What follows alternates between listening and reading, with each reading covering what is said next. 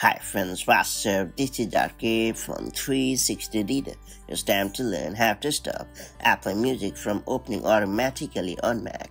Recently, many users have reported that Apple Music opens automatically whenever they log into their Mac. If you have also run into this annoying problem and are wondering how to prevent the stock music app from auto-launching, I have got you covered with a quick fix. That said, let's get started.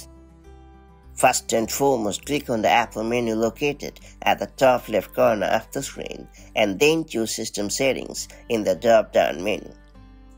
After that, click on General in the sidebar. Then choose Login Items.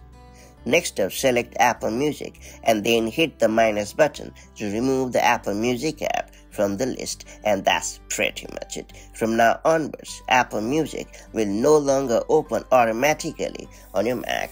If you found this video helpful, do like and share it, and I'll see you in the next video with more such handy macOS tips and tricks. Till then, stay safe and have a great time. Bye-bye.